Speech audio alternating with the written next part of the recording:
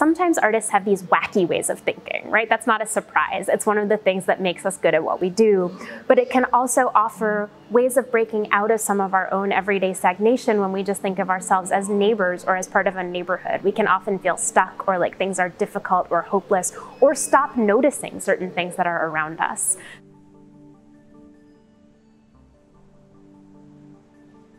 So this exhibition is celebrating 10 years of the program Social Practice Queens, which is a collaboration between Queens College, a part of the City University of New York, and the Queens Museum, where the exhibition is located. So the body of work in Art as Social Action, the exhibition, features alumni of our program.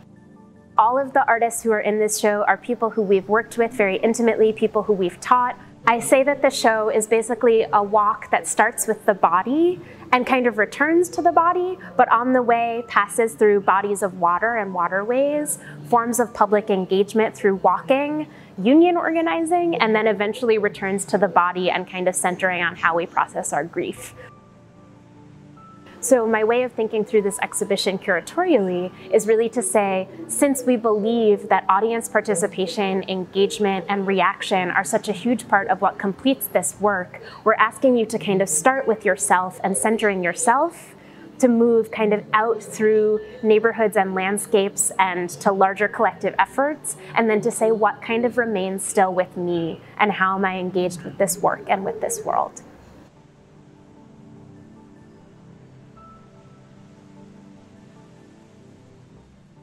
A lot of the people who have made work in this show, it's about their own community, their own neighbors, their own neighborhoods,